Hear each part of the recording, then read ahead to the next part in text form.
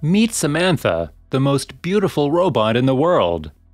Europe's main contribution to the robot market is by engineer Sergi Santos. Santos, who's based in Barcelona, began his foray into the world of robots following a PhD in nanotechnology at the University of Leeds.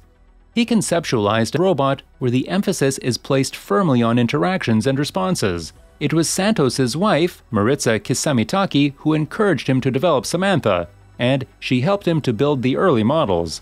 Keep watching! Hi, my name is Alex, and welcome to AI News Daily.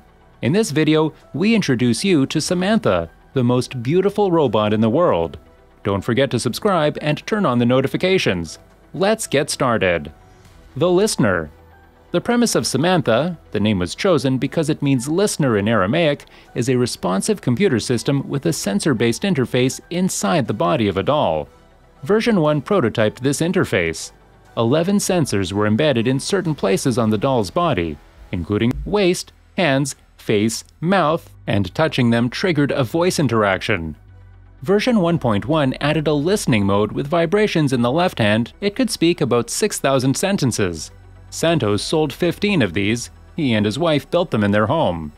Version 1.2, the current version, includes motors for motion. These are powered by 2 batteries just underneath her chin, next to the microphone.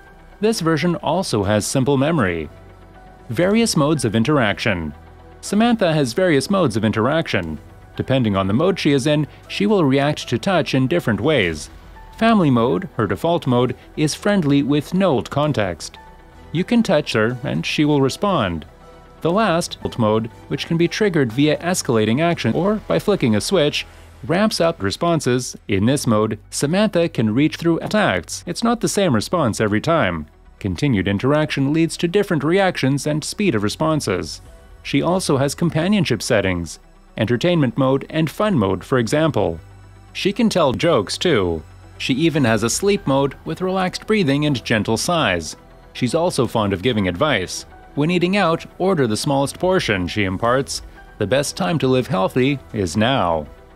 The analysis mode. The one we find particularly interesting is the analysis mode.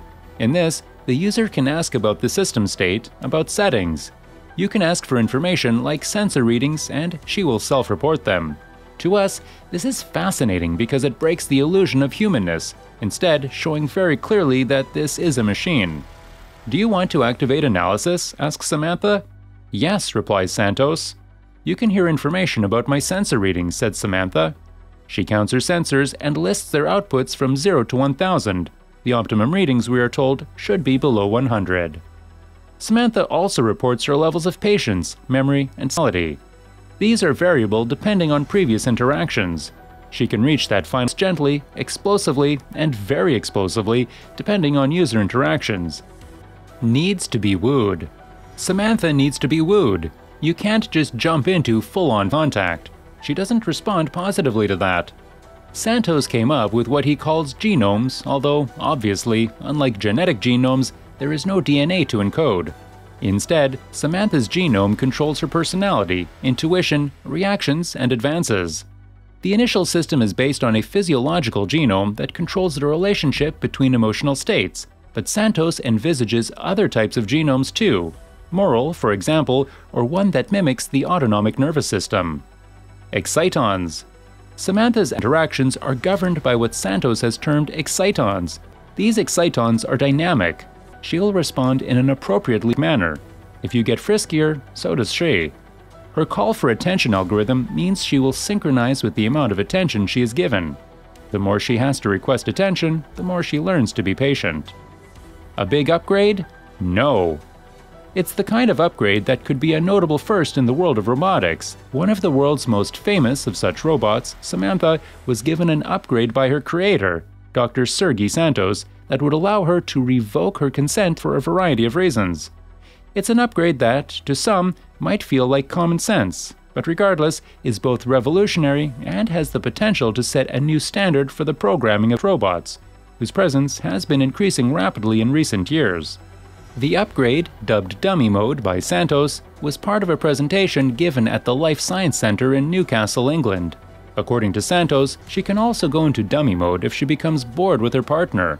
And to truly drive home the fact that this upgrade is driven by the notion of consent, Samantha has the ability to say no if she wants to.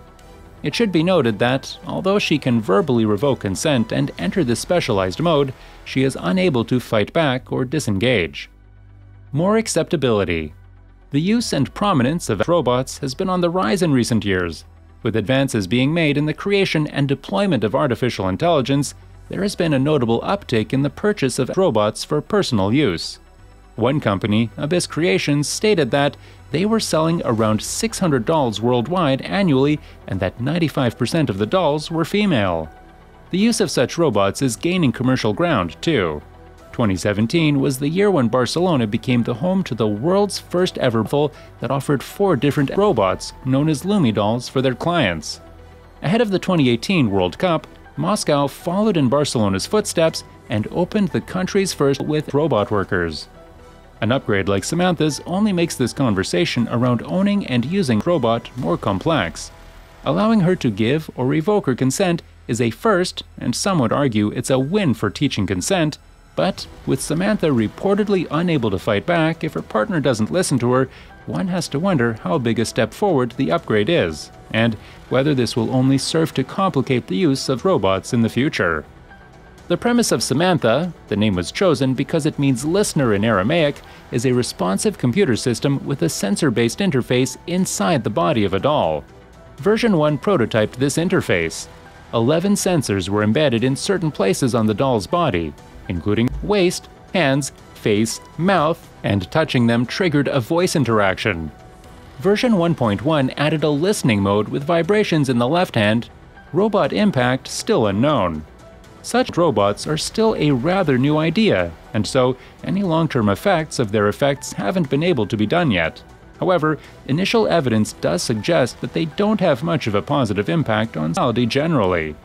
Experts say that there is no evidence yet that dolls curb trafficking issues or promote healthier physical practices, which their proponents claim.